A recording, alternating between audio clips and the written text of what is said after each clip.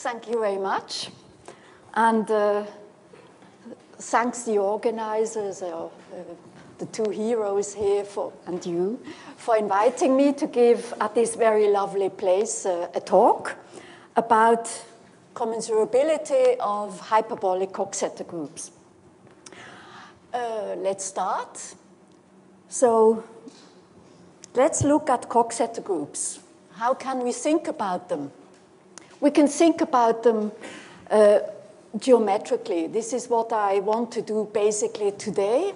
So you take a hyperbolic polyhedron, a triangle, a simplex, a cube, a hypercube, a simplex of higher dimensions, and you assume that all dihedral angles between bounding hyperplanes are integer submultiples of pi. So of the form pi over m, say.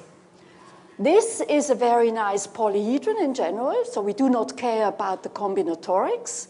And when you now take the reflections in these bounding hyperplanes, these reflections generate a geometrically defined hyperbolic Coxeter group. So we have a group of isometries, but we also have a very nice fundamental domain, a polyhedron. Abstractly seen, it is a subgroup of the isometry group of hyperbolic n-space, real. You could also speak about the complex case, the quaternionic case, or even more generally. Discrete, and I assume always cofinite. That should mean finite volume of the simplex or your polyhedron, whatever it is, cofinite. Then the fact that we have reflections in hyperplanes meeting in faces of codimension 2, and these faces contain vertices, that means that two reflections in two hyperplanes intersecting one another non-trivially give, when you compose them, a rotation about this ridge. So we have, because of that, very nice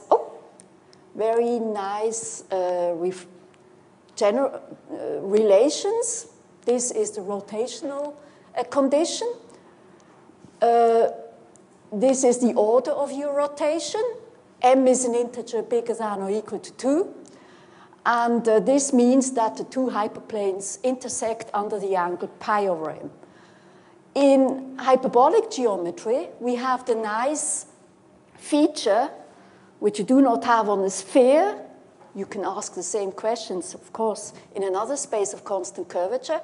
We can have hyperplanes which intersect at infinity, at the point at infinity. And then we do not have a finite, nice relation order of the composite. And we can also have hyperplanes which do not intersect at all. They are ultra-parallel or hyperideal. And inside hyperbolic space, the two hyperplanes admit a common perpendicular. That we can also have when we have a cube. Okay, so here we are with hyperbolic Coxeter groups and hyperbolic polyhedra. That we should slowly absorb. Now the problem is, which I would like to address today, we take a particular family of Coxeter polyhedra, or reflection groups. A particular family defined through a condition on a combinatorics. And let's take a family which is not empty, which has a lot of family members. And in hyperbolic geometry, they are quite rare, actually. In fact, the classification problem for cofinite hyperbolic Coxeter groups is not yet done. And I think during my lifetime, I will not leave that. So we do not have a list of all cofinite hyperbolic reflection groups, in contrast to the spherical and the Euclidean cases. There we have a complete picture. So, again, I'm too fast. I'll take a family which is particularly rich, also finite. We do not like that too much, right? I'm looking at Coxeter polyhedra, which have at least one vertex at infinity, on the boundary at infinity. And when you are at infinity and you look at the structure close to this vertex, I would like that the structure is a pyramid over this vertex. And when you look down, you see close to the vertex at infinity a product of two simplices of positive dimension, meaning maybe a segment times a segment, so a quadrilateral, then we are in dimension 3, or a segment times a triangle. This gives something three-dimensional around the vertex. We are in 4 dimensions, or a triangle times triangle, or whatsoever. So the structure around this apex at infinity is a product of 2 Euclidean simplices of positive dimension. And that gives us a pyramid or some open part in hyperbolic space, and then we cut by one hyperplane opposite to this apex. So this is a very nice family. They are not co-compact, these groups. Polyhedra are not compact, finite volume, at least one vertex is at infinity.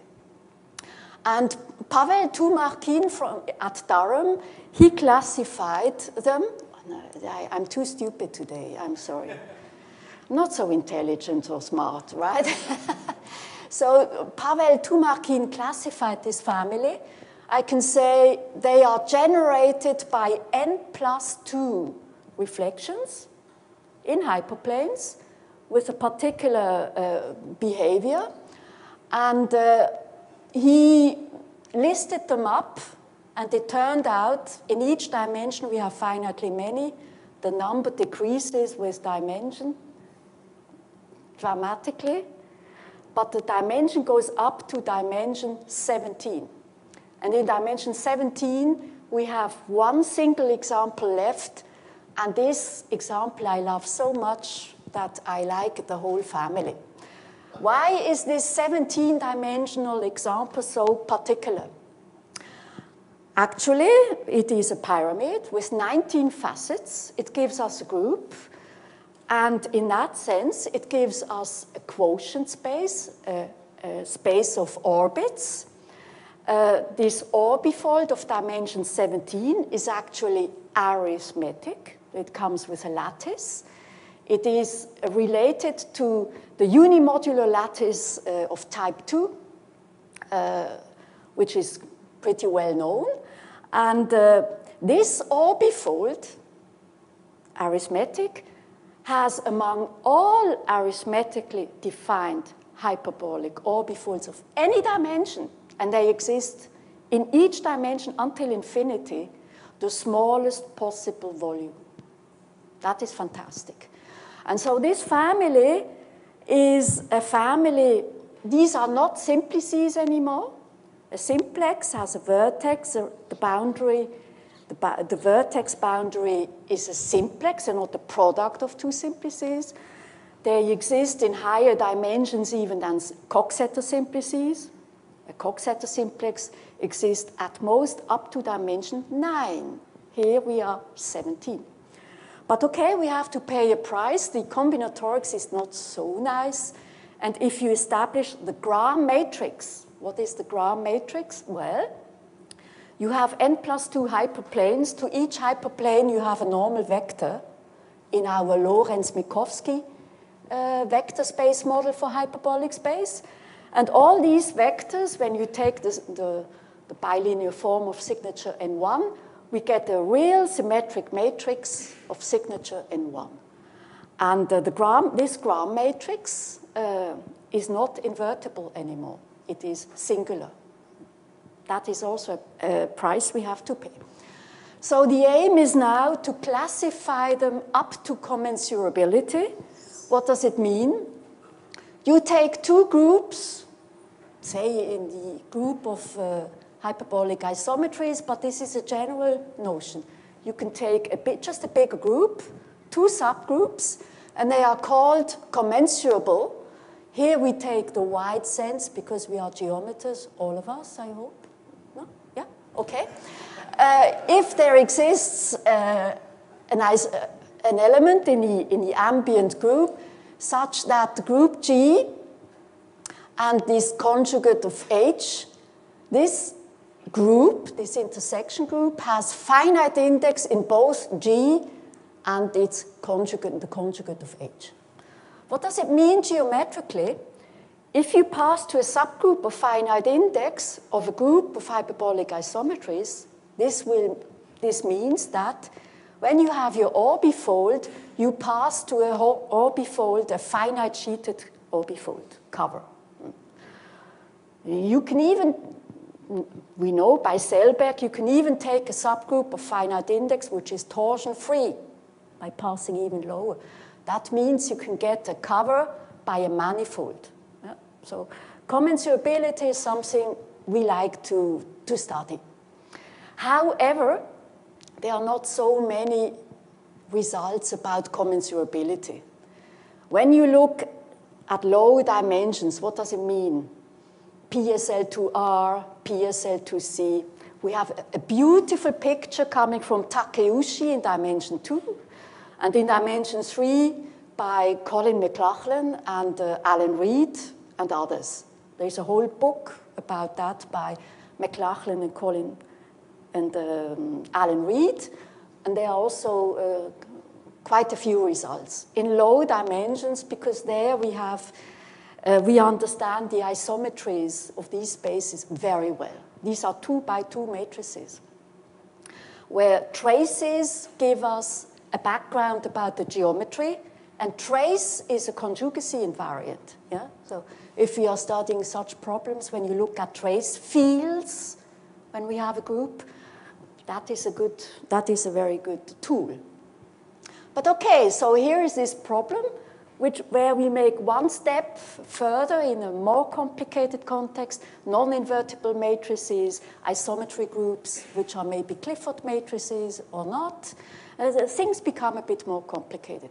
What I tell you today is, I would say, one of the first steps to do that in higher dimensions, and it could be the methods which I present to perform this aim can be generalized. The methods are universal in some sense. But one vertex must be at infinity. It does not work so well in a compact case. But okay, maybe you will do it. Let's continue. So what are these? These are Coxeter graphs.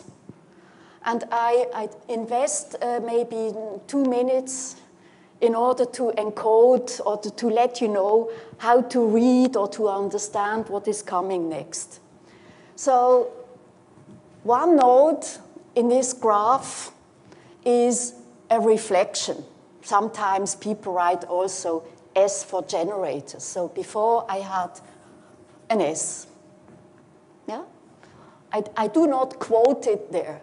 2 generators, so 2 reflections in our group, are joined by an edge with a weight m if the hyperplanes HS and HS prime intersect and their angle is pi over m, which gives us this nice relation I showed you on the blackboard.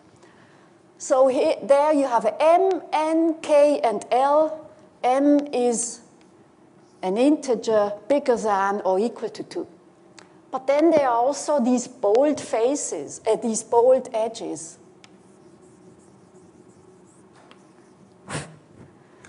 That should be bold. I could also write infinity. This means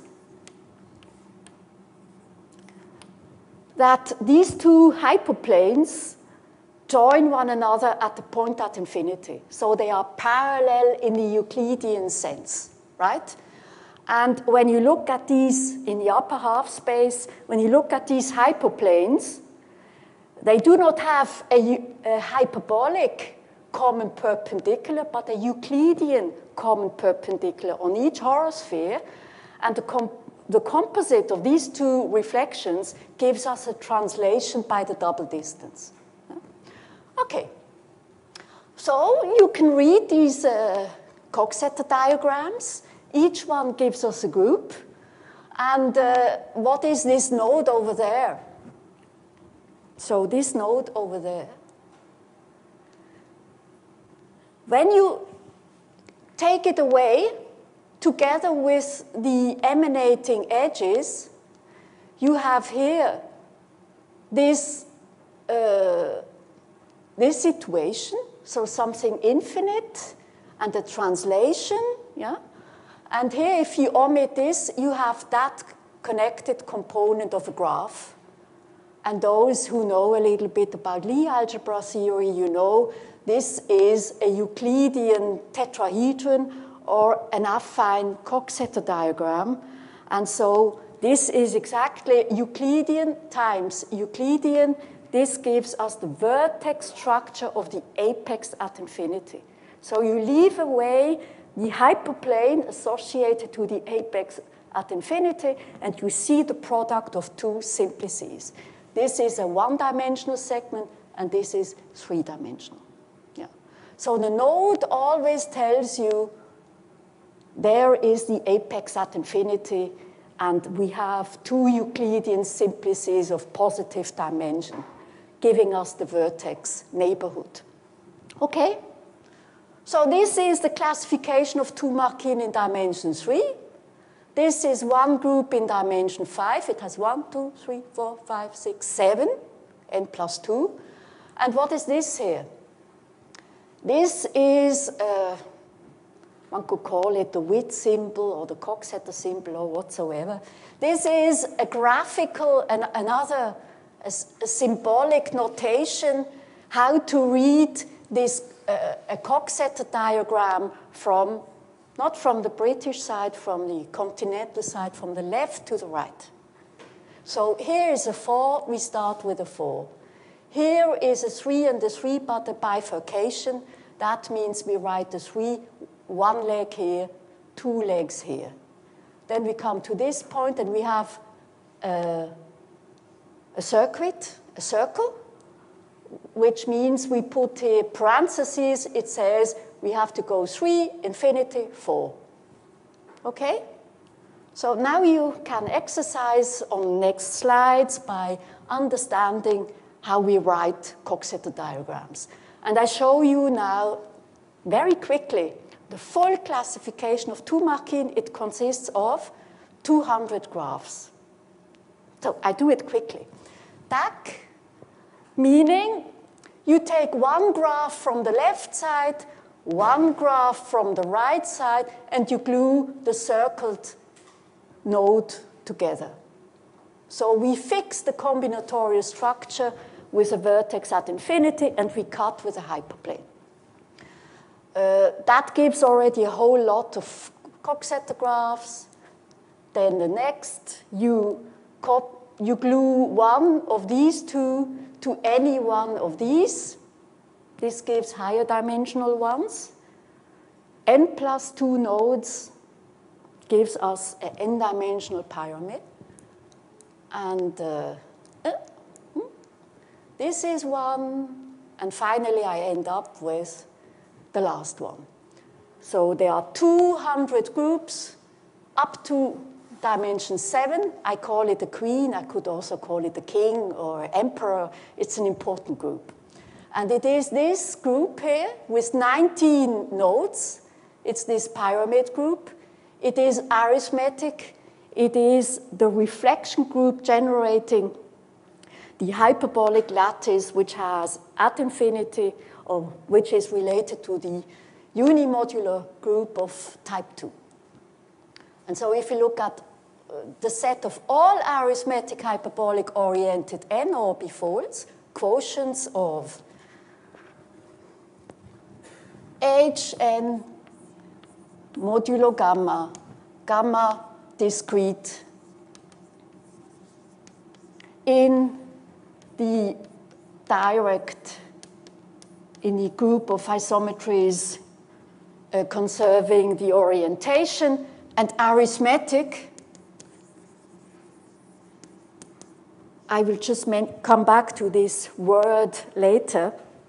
Among this huge set, which exists for each n, no bound, this group here, or this group, which is the fundamental group of a particular orbifold, realizes in a unique way the smallest volume, and this is the volume, a certain rational multiple of zeta of 3, and that was shown by Vincent Emery not so long time ago. Now, what is arithmeticity? I could now give a talk about not just 1 hour, just to explain what is arithmeticity and to make the bridge. I will not do that. I will give you the working definition, which is a deep criterion, an equivalent description for arithmetic, which works quickly in our context. So let's look at the group, discrete group, finite co-volume in this group of hyperbolic isometries, and let's look at the commensurator, yeah? So you look at all conjugates of gamma such that these two groups are commensurable. So up to finite number of sheets, they somehow give us the same orbifold. Now, by a very deep theorem of Margulis, which he proved in an even more general context, one can characterize arithmeticity in the following way. This group, it is not difficult to show that this is a group, because commensurability has also very nice properties. I did not mention that, but my time is limited and the physicists are in my back, right?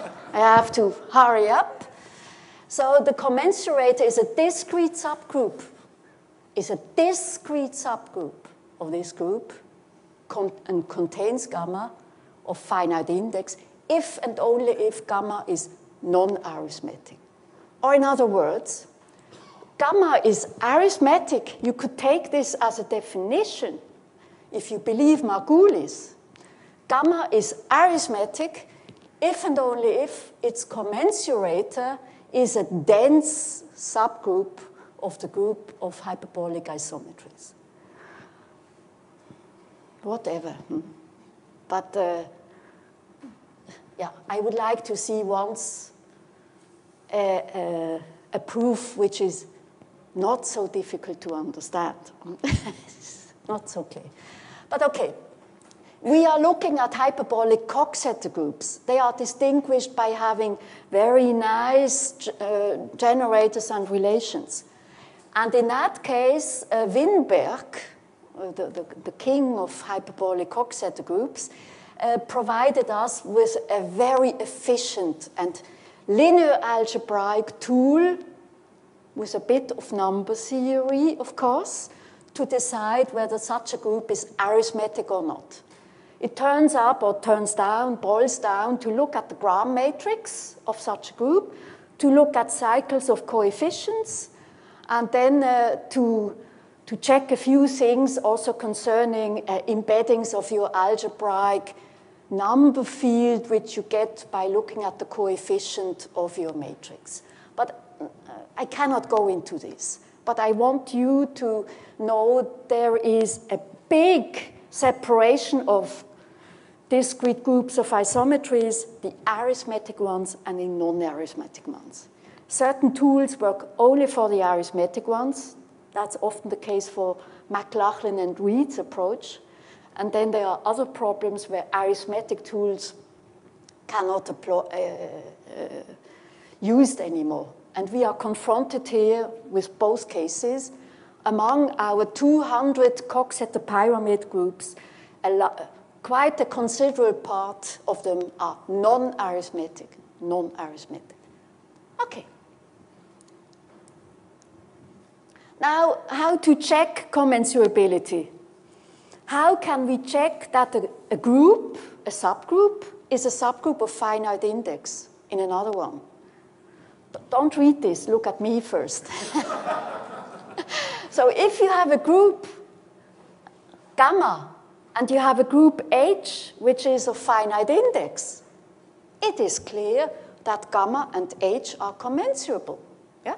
So the first thing we do is, among these 200 groups, we check which one is a subgroup of the other. This is the first thing one does. And for this is already a task. But for Coxeter groups, George Maxwell from Canada, he provided us with a criterion which seems to be, my God, difficult to read, you get tired. Don't read this. What it says is, if we have such a group here, I just give you this example, and we start here from the left with a subgroup of type AK. Type AK means linear graph k minus 1, 1.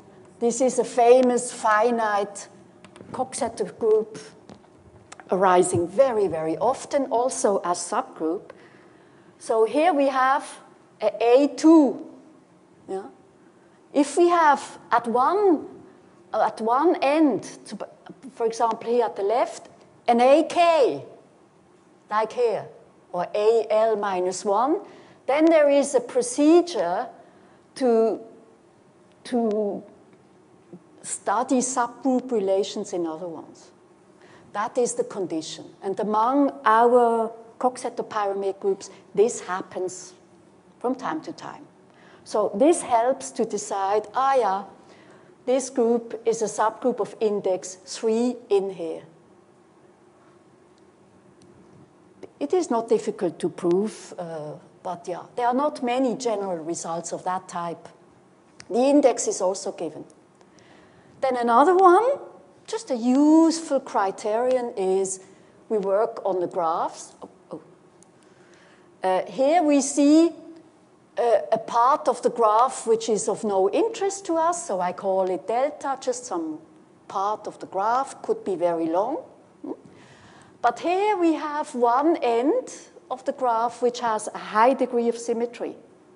And if we have a high degree of symmetry on the level of the fundamental domain of the fundamental Coxeter polytope, this means we can cut it into two pieces, in different ways even. When the graph is symmetric, we always have some bisecting hyperplanes. It's not difficult to prove. Just to say, let's study symmetry on the graph, and then we take here an associated bisecting hyperplanes, for example, by choosing this reflection or this hyperplane and this one, and we cut there into two pieces. Okay.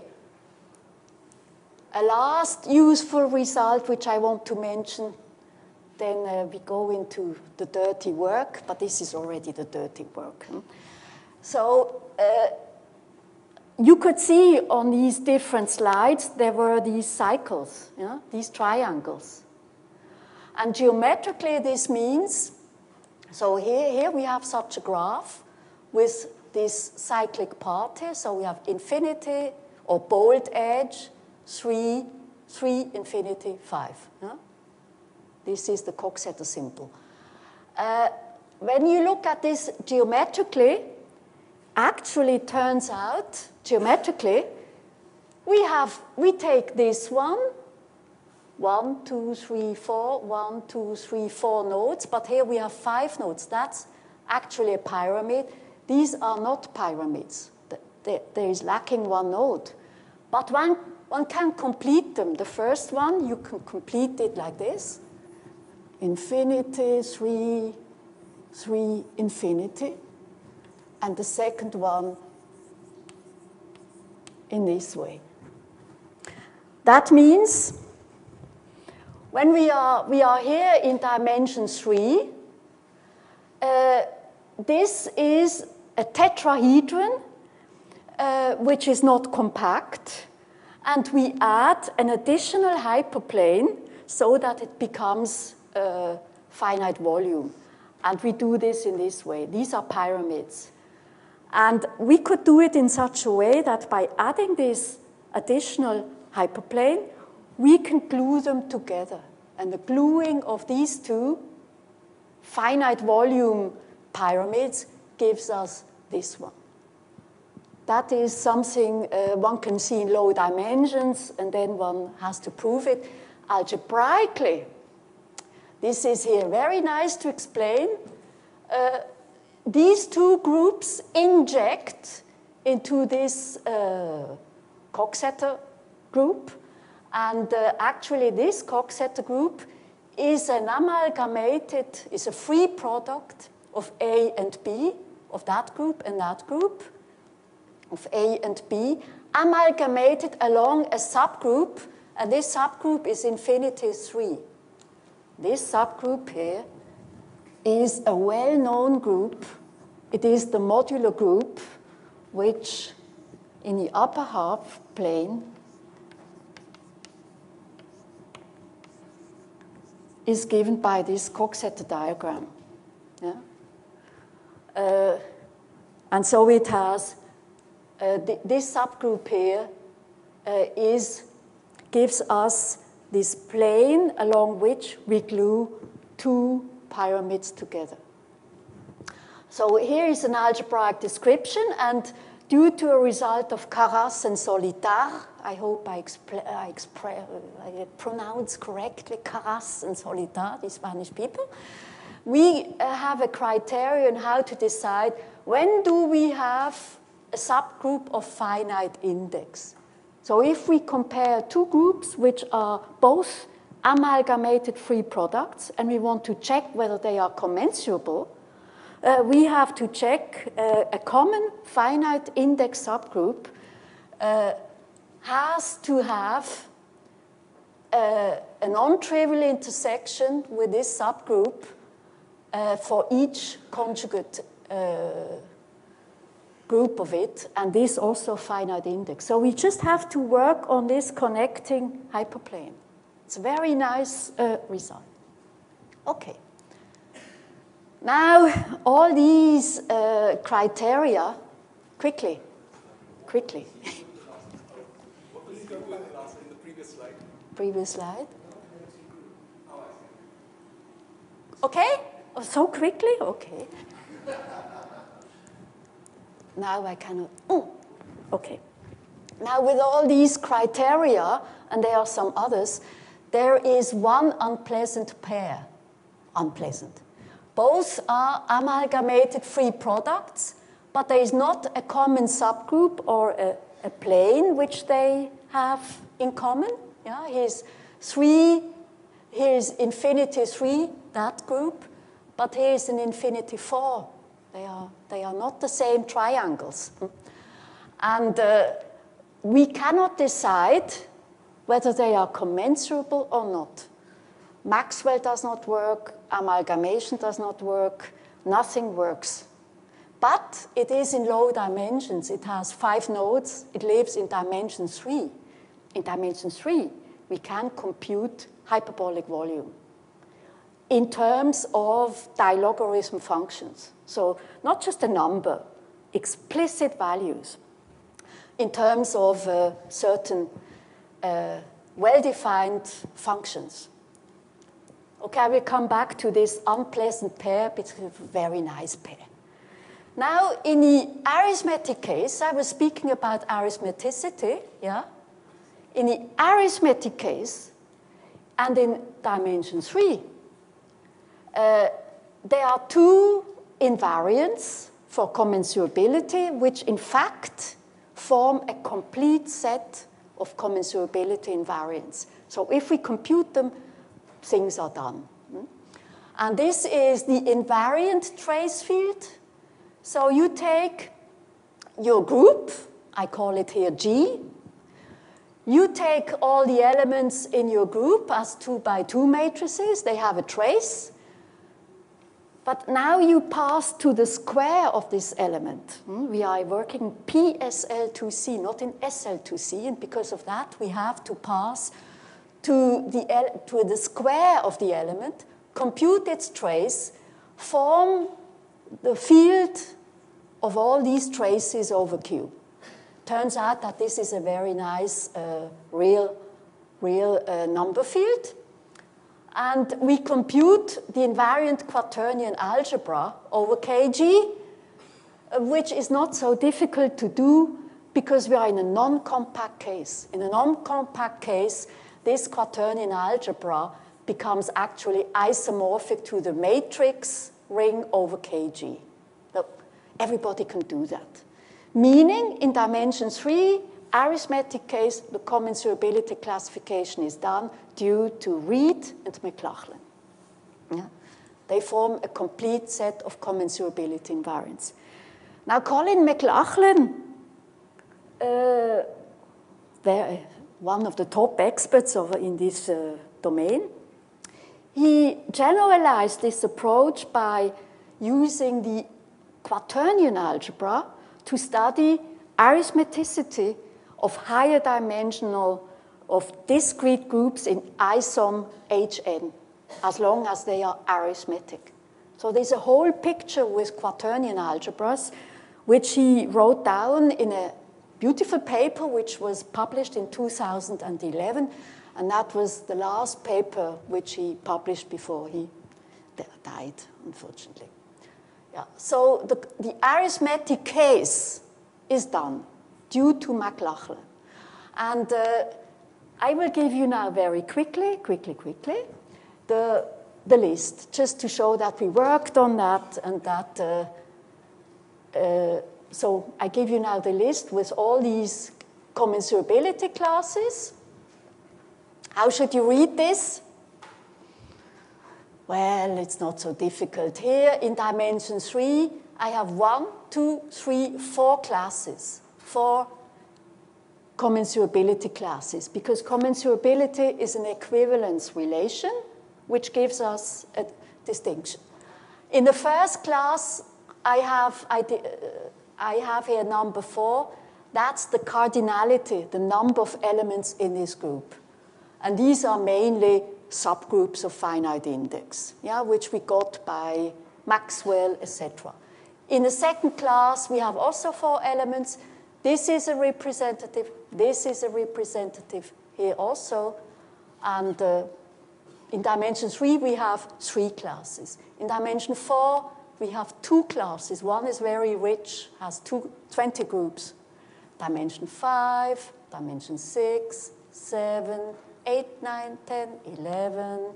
And in dimension 17, we have this one group, the arithmetic queen. Okay?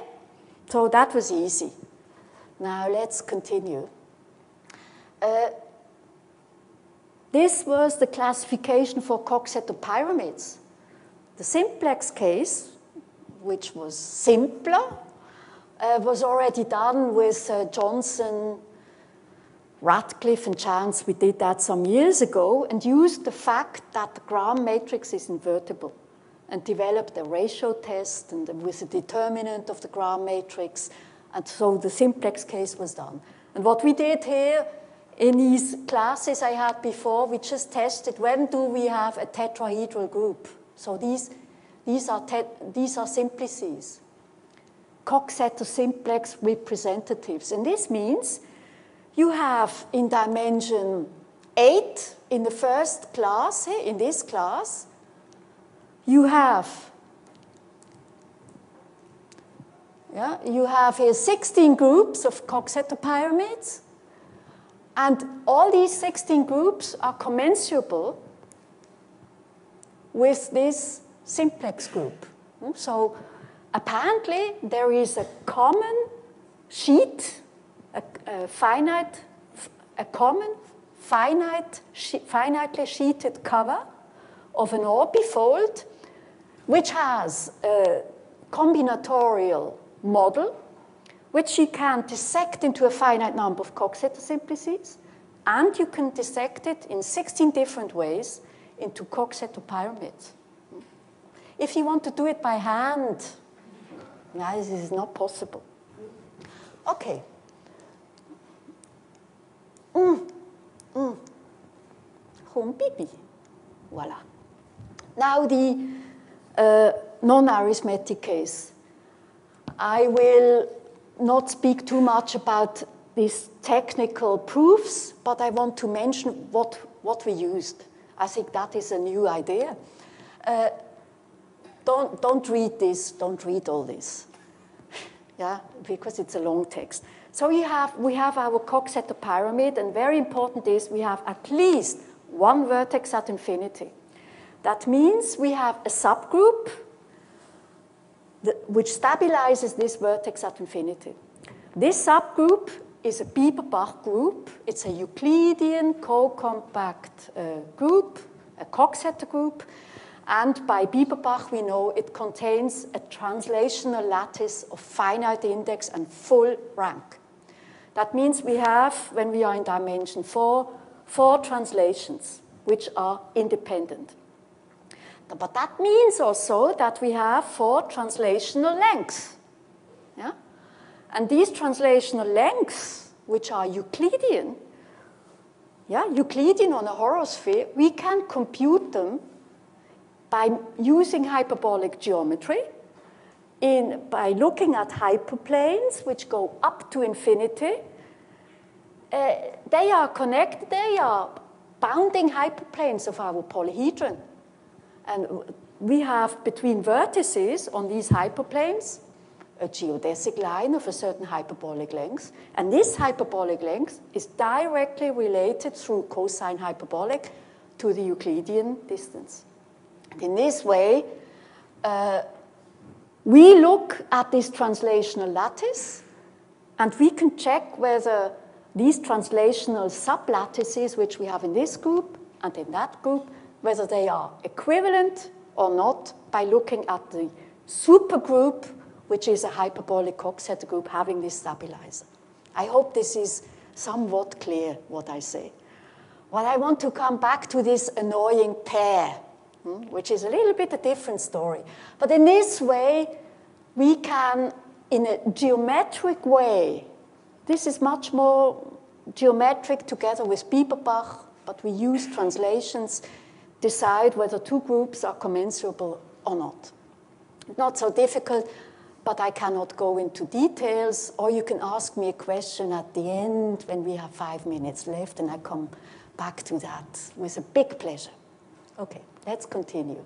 So that is basically the idea. You have here 2 hyperplanes intersecting at a point at infinity. Here we have vertices on the polyhedron, and this translational length, which is delta, so you see here for half, there is this formula. There is this formula, which maybe many have forgotten or never use. You can read it in Coxeter's book, but not in all books on about hyperbolic geometry. That is a default. So in this way, for example, we can easily also treat amalgamated products because they are glued copies.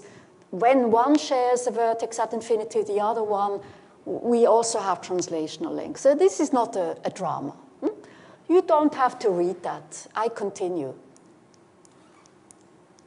If I can. What's going on? Oh, what? Didn't I tell you that I have this unpleasant couple? I do not say unpleasant anymore. Now I come more with interesting couple. So we have these 2 here. And this proposition above does not help to decide whether are incommensurable or not. So what do we do here? Well, what is funny, I gave you here the theorem 2, which gives you a complete classification in a non-arithmetic case. It's complete. So what about this unpleasant couple? Apparently, we could deal with it. Of course, we could deal with it, but with another thinking. Do you want to go with me through the list? Yes? No? No. The lists are not so important. Nevertheless, it's some work. Okay. So this unpleasant pair lives in dimension 3. not in even dimensions, not in an even dimensional space. Because, you know, in even dimensional space, if you have a polytope which tessellates space, then its volume is a certain rational multiple of a certain power of pi, always. That is due to the Euler characteristic. But in odd dimensional space, Euler characteristic is not there anymore, and what replaces the topological Euler characteristic are highly transcendental functions like dilogarithm, Lobachevsky function, or hypergeometric functions. So we are dealing now a little bit with analysis and number theory. So let's look at this pair, and let's look at the Lobachevsky function. It is one half of the imaginary part of the classical dilogarithm function. Li to z sum r to 1 infinity z to the r squared. So you take this dilogarithm function of Rogers and others, you put for z a point on a circle, on a unit circle, and then you take the imaginary part, one half of it. This is called Lobachevsky function. And you can write it as simple integral over the log, and that makes that this is a typical three-dimensional volume functional, because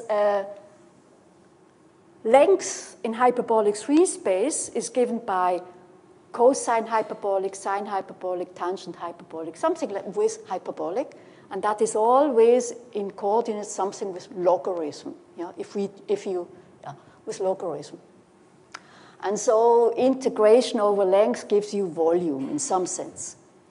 So for these two in our unpleasant pair, we can compute the co-volume in terms of values of the Lobachevsky function, and which have arguments which are all rational multiples of pi. Oh, that is not so evident. That is not at all evident. And there are conjectures about rational combinations of Lobachevsky numbers at rational multiples of pi and commensurability of numbers, which are unresolved up to date. Our approach has to do with that problem. Why? So, if this pair of groups were commensurable, the ratio of their volume is a rational number, right? So if this number is irrational, the two groups are not commensurable. And those who started my list before, they saw they live in different commensurability classes. So, okay, a numerical check of this explicit quotient gives us a number which never ends here. So you can continue with high precision. But it still could be a rational number, right? But somehow this suggests this terrible number. Probably this is not a rational number. Probably. Okay, let's assume it were a rational number.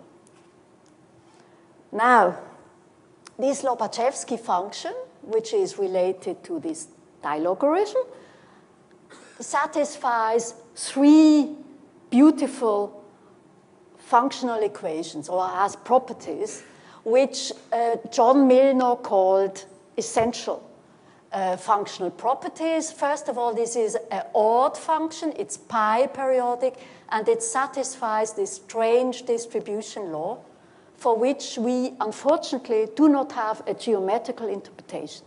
We don't know what this means for, on the level of volume of a polyhedron. We don't know. But it's not difficult to prove. Now, Milnor, in chapter 7 of Thurston's notes, he conjectures the following. First, every rational linear relation between real numbers with omega a rational multiple of pi, is a consequence of the three essential functional equations. He writes and he says he checked that for a small set of rational numbers. Probably this is true, but it's completely open since the 70s. And B is also interesting. Fixing some denominator like 24 before. 24 was appearing as denominator. All these real numbers with k relatively prime to n, and because of the other relations, we can take them k between 0 and n over 2, that they are linearly independent over q. That's conjecture part B. Okay. So let's assume that our number alpha, this quotient volume, is rational. What happens? Nothing. Doch. So alpha is rational. So if we take 2 over 3 times 1 minus alpha, beta is also rational. Yeah? This is just a rational. That is, with our expression before, beta minus 1 times the Lobachevsky value at pi over 4 is this combination. That follows from the slide before. Now, by the distribution law applied to two different cases, once with pi over 8 and once to pi over 12, gives us, for these two parts, these two terms, this and this. So, if you plug in everything here up, we get this. That means if beta were rational, these two numbers are rationally dependent. But then also we have a contradiction to Milnor's conjecture part B. And if Milnor is conjecturing something, I'm pretty sure it's true, although it's still open. But okay, then we became confident. Let's prove that they are not commensurable. This is not as yet the proof. And what is the proof? Now I come back to this commensurator. These two groups of this interesting pair, both are non-arithmetic. With Winberg's criterion, one can decide it. When they are non-arithmetic and they are commensurable, then they belong to the same commensurator, which is a discrete group in isom Hn, right? So they belong to the same commensurator. Huh? That is now here what I told. Let's suppose that they are that their volume quotient is irrational. And this is what we want to show. This volume quotient is irrational. And we assume the contrary.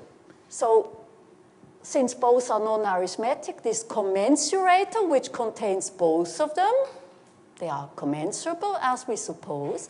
This is a discrete subgroup herein and contains both as subgroups of finite index, Margulis, thanks to Margulis. C, it contains these two groups, which are both non-co-compact. C is also non-co-compact, yeah? But has finite co-volume because we have finite index.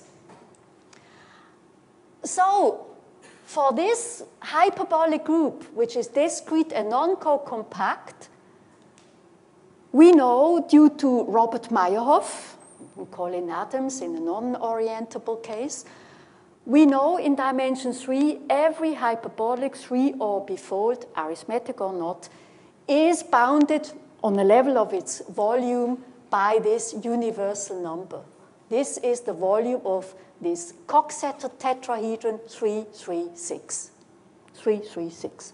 Or you take an ideal regular tetrahedron of angle pi over 3, and this one dissects it 24 times. So this bound of Meyerhoff gives us this bound from below. This number is computed with high precision. And this helps now in the following sense. So we take alpha, this is this volume quotient, But this one is a finite index in C, so we just divide both by co-volume of 3. This is the same. But this here we can interpret as a quotient of 2 indices. This is an integer number, this is an integer number. And now, by the volume computation, which I showed you before, we have an explicit value, which is this one. And that gives us, this number must be at most 16. At most 16. And that allows, so you multiply alpha by this denominator, alpha times this number can be at most 16. But on the other hand side, it is this integer, which we can also, so now we just check, is it possible that by taking integers here, 1, 2, 3, 4, 5, up to 16, multiplying with alpha, we get our other number, and that is not possible. So they are not commensurable. This allows to conclude that there is no rational solution alpha to this one, number 1, with alpha being of that size. I have 2 more minutes, but I think I finish here. Thank you for your attention. We should leave the room in time. And if you want to come back to one of the questions I put you in the mouth, please don't hesitate. Thank you very much.